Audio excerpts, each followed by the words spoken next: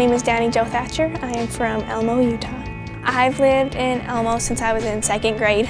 It's in Emery County. I love the people in Emery County. They're very kind, very giving. There's multiple instances I can tell you of where they have your back no matter what. If there's somebody in need, they help.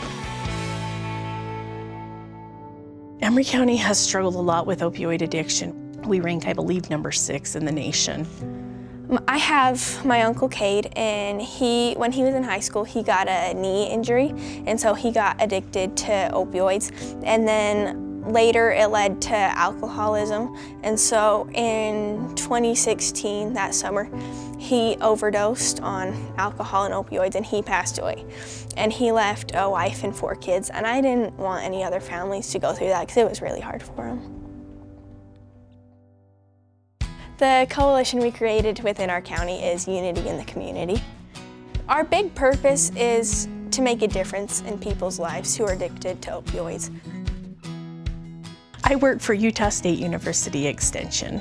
We want to bring Emery County together and work together to help combat this problem.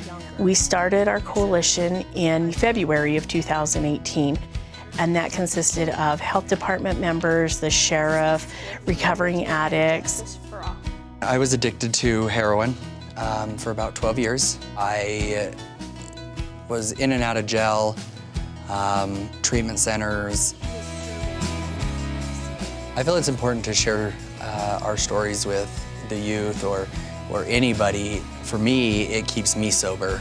Sharing it, I walk it, I relive it, and it keeps me still there to remember where I came from to what I am now.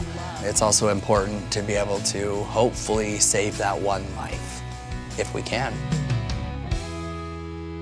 Adults and youth both benefit each other because we both have separate opinions. Youth are like, hey, we need to do this, but adults see the other side and they're like, no, we need to do this. But if we combine them, we can help all people of all ages, and it's a great system. The youth-adult partnership is really youth-led. We're the ones setting up the tables and chairs. We're the ones doing the work, where it's the youth out there actually getting out in the community and doing it. We had, for example, 4-H day camp where we had so many youth throughout the county. And then we've organized several nights with like the local pharmacists or the state DEA, and they educate the people about what is going on within the community. We had one of the local pharmacists come and talk to us, and he told us how dangerous it is to have drugs within our cabinets so we are not using. He told us about a drop box that we have over at the clinic down the road, and you can just take your old drugs there and then it gets rid of them, and then no one else can have them, which benefits everyone. So we can have a different topic every time. Dani is kind of that light that comes on. I mean, I was actually quite shocked when she took this upon herself. She called me up and asked me to come and participate, which I loved. It was great to see someone that actually cared and willing to help out in our little rural area here. I've been able to explain to them it's a community issue. It's not my issue, it's not your issue, it's everybody's issue. I think that you can never go wrong with education, so doing what you guys are doing is huge.